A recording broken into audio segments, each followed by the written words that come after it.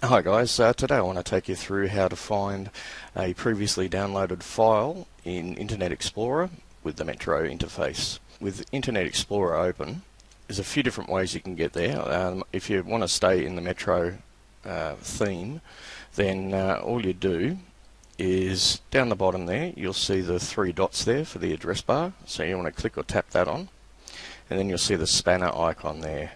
Okay, click that on, and there'll be a menu item there that says View Downloads. Click that, and you'll have a list of your most recent downloads there. Now, if you want to action any of those files, just select it or tap it, and then down here, bottom left-hand corner, you can either run if it's a program, open program location. If you want to locate exactly where the file is in your file system, just click on that, and it will open up Explorer and highlight the file for you. You can also clear downloads, or you can delete. So that's using the Metro interface.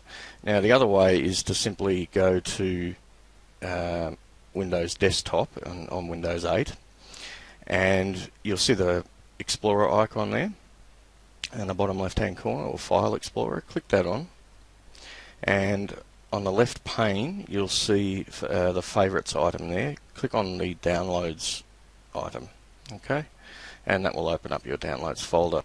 Okay guys, so that's about it. Any questions or comments, leave them below, and I'll catch you next time. Cheers.